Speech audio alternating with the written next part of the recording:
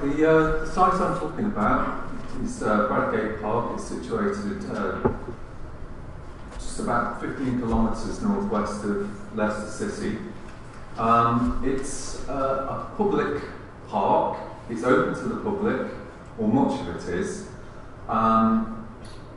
It's a historic park in that it was the seat of the Gray family, and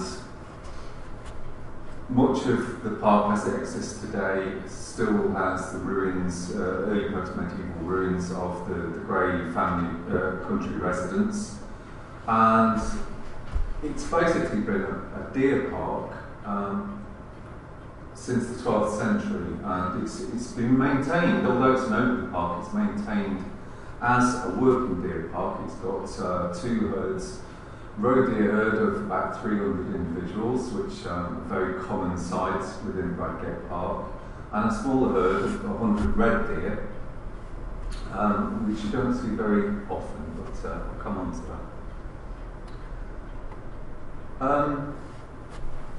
I should have said that the site was first located by a couple of local field walkers, amateur archaeologists, who were out one weekend taking their niece on a walk, and she was clambering over some rocks.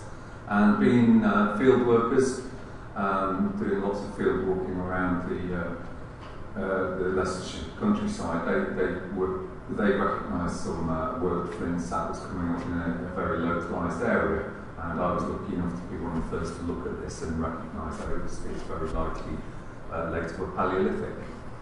So, a general relief map there, and I'm showing you the East Midlands regions, a number of counties that make up the East Midlands. And also I'm showing the area of Charnwood Forest, which sounds very rural, but actually it's got the M1 running through the middle of it. But there are bits of this landscape. It's a sort of mini upland landscape in pretty much a flat clayland county.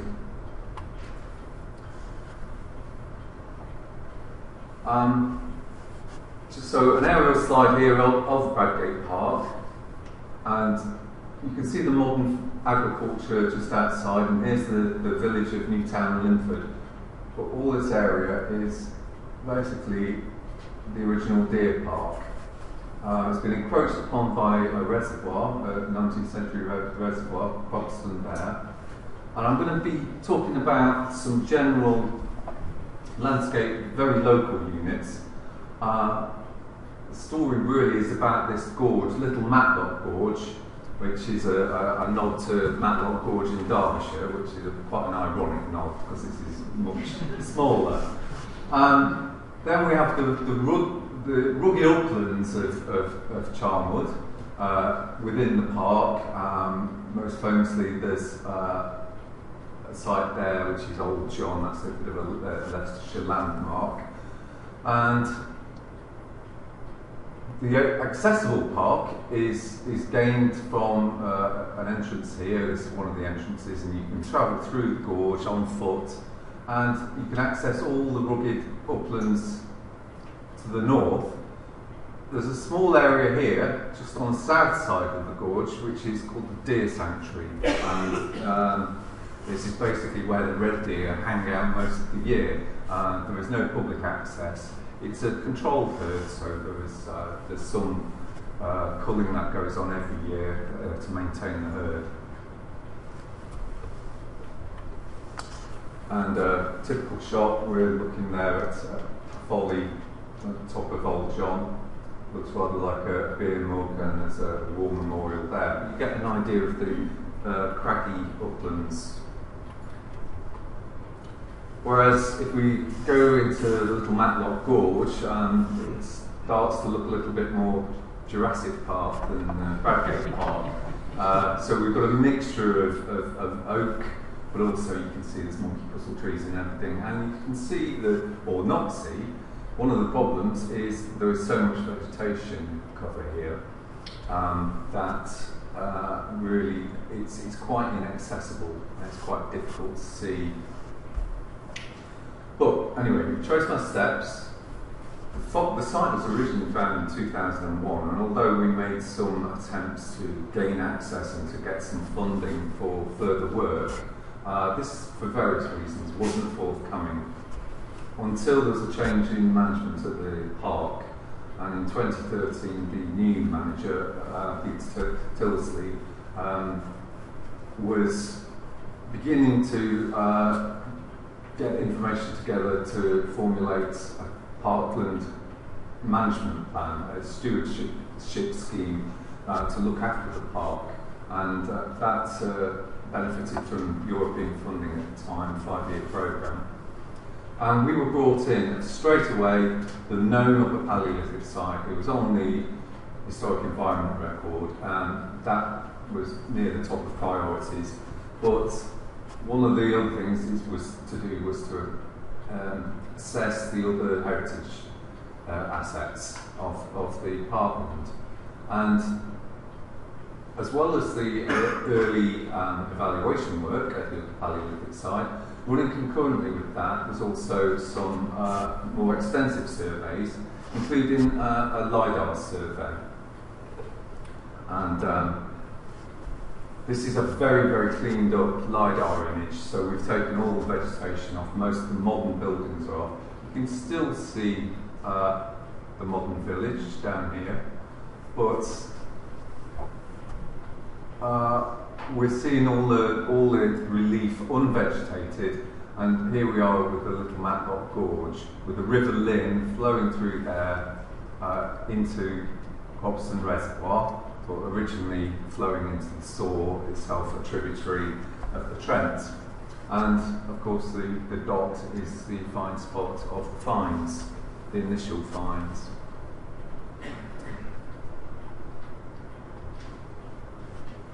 And just a little bit of playing with the LiDAR data to give you some idea. As well as providing a background and a cleaned up palette of what was there, it also allows me to talk a little bit about the local topography. Lots of other things came from the LiDAR survey. You see the field systems and whatever, there's enclosures, all sorts. And at about the same time, a decision was made that for Bradgate Park to be investigated by the field school from the university. A 5-year programme of works, mainly looking at the medieval and post-medieval remains, but as we'll see, also throwing up some information on Paleolithic archaeology. So 2014, we knew where the site generally was. It seemed to be very localised. It's just above the floodplain. The slide here is on the very end of the gorge. We're looking at the final outcrop before we're onto the floodplain, and in the background is the post-medieval ruins of Bradgate House. We sunk some 22 pits, mainly at a 5-metre interval, and these quite successfully showed that it was a fairly small scatter. It seemed to be sort of 6 to 8 metres across, with a rapid fall off. A balance of tools. We were getting cheddar points, scrapers, piercers, and we were able to provide the sedimentary context as well. We were in a head deposit, the Charnwood head deposit, which is quite extensive across much of Charnwood, unsurprisingly. This was looked at by Sam Steen for sedimentological purposes, and it seems to have had some antiquity, and it's very likely that the original scatter was on the surface and has subsequently moved down profile. I'll go into that with a bit more detail in a sec. For those of the lithic persuasion, those 2 cheddar points were not damaged in this mock hafting experiment. So to just go back, I'm repeating what all the speakers have said here, but I'm using this familiar slide because it's very useful. Bradgate is number 35. I've loosely grouped these up into some of our sites and included the continental outliers maybe.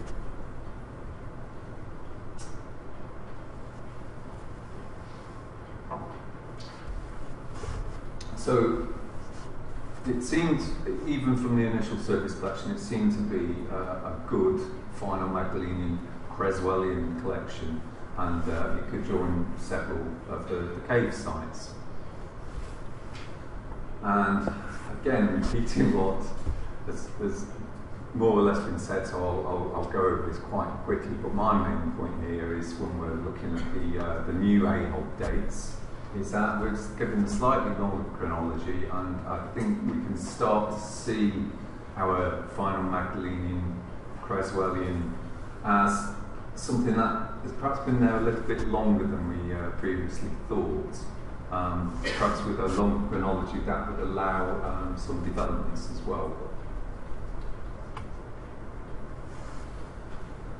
So there was enough information from the test pit evaluation, and a decision was made that we would undertake a rescue excavation.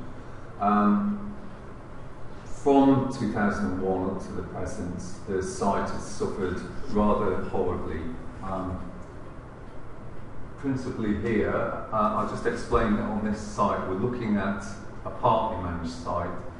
Until a few years ago, all this brown area was high bracken, made access across this bit of the landscape, this mouth of the gorge, quite restricted.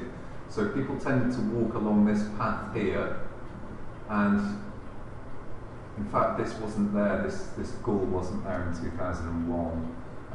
That's been exacerbated by off-road cycling, and so the threats to this site were considerable. And a decision was made to excavate an area. It was roughly 80 square metres, and we agreed to take it down to a level that wouldn't be affected by footfall, by the erosion of footfall.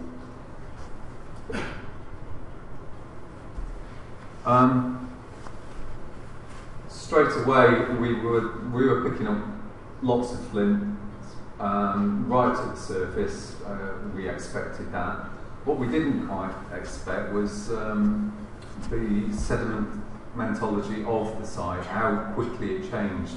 What we were coming down onto on this side, the southern side of the site, was a talus deposit which is coming off the outcrop, and that slopes down, and the head deposits here are actually considerably deeper, and we didn't get to dig all of that.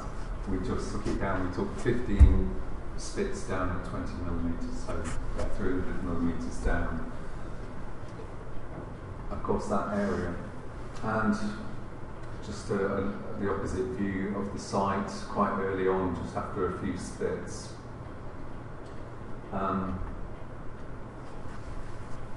Oodles of flint. It's just about 12,000 pieces that I've looked at in terms of debitage. Things I would point out is the raw material. We've got a couple of rather lovely blade cores there. Looks to be quite dark, Upper Cretaceous flint. Smaller nodules. Some of these show wind-blown surfaces, and it's likely that much of this stuff was picked up from glacial till from east of England, or possibly even the Lincolnshire and Yorkshire coastal area. We have a very high degree of fragmentation, lots and lots of pieces are broken, so a lot of what's down there is fragments, 4,000 odd, many of those are just broken blades. But this isn't to say it's a particularly trampled site. Often the blades are broken, but they have very good margins. They're not nicked, they're not worn by excessive movements through the soil. I should also say we changed slightly our methodology. We started off wet sieving everything, and it was far too long. Took too long. Anyway, I've got quite a few things to get through in 5 minutes. So a quick look at the tools. Lots of tools, lots of broken tools, mainly points, abruptly modified pieces, followed by becks. There's a lot of pierces as well, but more or less the full range of Creswellian, late Magdalenian, final Magdalenian tools.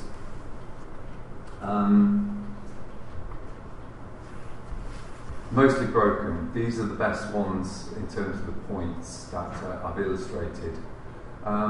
Where we do have complete or near complete points, they tend to be cheddar points. We have a couple of confirmed Creswell points, but I should also point out we have curved back elements, including a rather strange little one by itself down here, which does look a little bit like one of the pieces from Goffs. And we have microburins. We've got Krakowski pieces, and we've also got a dozen microburins. And rather like the Hamburgian, I think it's deliberately a technique being deliberately used in the manufacture of points. Numerous becks and pierces.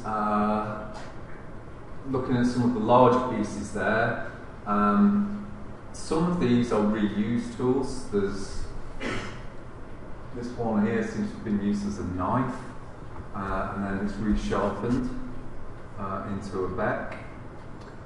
Most of the becks are broken. End scrapers and burins, again, quite large amounts of these. The example you can see on the top left has had a little bit of preliminary use analysis work on, showing 3 different areas of polish. Scraping polish where you'd expect it, cutting evidence along its margins, and some possible hafting polishing at its base. One of the first things to establish is, okay, we're in a primary context, but is it in situ? I've already mentioned the good quality of the tools. Even when they're broken, they tend not to have damaged margins. Looking at one of the squares in the middle of the scatter, the size profile is also very suggestive of an assemblage which hasn't gone very, very far. It's not a dumped assemblage. It's got a high tool complement. We've got many nearly all elements of blade debitage. Perhaps lacking is definite evidence of manufacture of large blades. Which another site looked at, Waymanor Farm, he showed that many of the large blades were made using the air-per-on technique with a soft organic hammer, whereas the medium-sized and smaller blades, many of which have been used for points, are being made with soft stone cushion. So I'm just going to rattle through some of the plots. This is a distribution plot, but I'm going to just show some density plots. You'll see in all lithics, I hope the grey ones show up sufficiently. The red pieces, about 20% of the debitage is burnt. So some density plots, there's 4 I'm showing in one here. Looking at the burnt pieces, you can see that sort of fan-shaped plan form. If we drill down into that and look at the more heavily burnt pieces, the calcined, we think it's quite localised, and we were happy enough to draw a conjectured half. And now, if you look at the cores, the next one, they're quite well distributed, some distance from the putative half. Distribution plot on the right-hand side of that, it does actually show quite a convincing arc, which may well be tracing the line of the tent ring. We'll move on to the pieces, the abruptly modified pieces, the points. Quite well spread, but outside the hearth. I'm going to run through these because I've obviously missed time in my talk slightly. Some of the other major pieces, tool types. Again, hearth focus, but showing differences. And back to the excavation. I don't want to draw a definite analogue here, but one of the interesting things, we were there in August, as you see from the vegetation. We didn't see any red deer when we first got there, but as we approached the rutting season, the red deer begin to cross. It's the crossing. It's an annual event, and they come over from the high ground of the sanctuary onto the floodplain. Now, if you'll just, this shot's taken from outside, so we're slightly elevated above the floodplain. If you'll just notice where that large herd of deer are, I'm going to point something out. And in the background, the other stone outcrop and the post-medieval ruins itself. We've had students looking at each of these areas in different seasons of field work. And we've got Creswellian final Magdalenian material from virtually every intervention. We've got it from, we have a Magdalenian blade from just outside the ruins, the outcrop there. We have excavating post-medieval Lynden deposits we were finding flint work. There's a moated site which is probably a lodge keeper's cottage which was under excavation, and that's just, I've only just looked at this in the last week or so. That produced a lovely blade core and a piercer as well, which looks to be Creswellian. So in terms of where would I go looking for this sort of material, I know in the park where I'd be looking for it, I'd be concentrating on this floodplain area and its margins, but I'm going to cut short. There was a bit of video there, but I'll leave it at that. All right, thanks very much.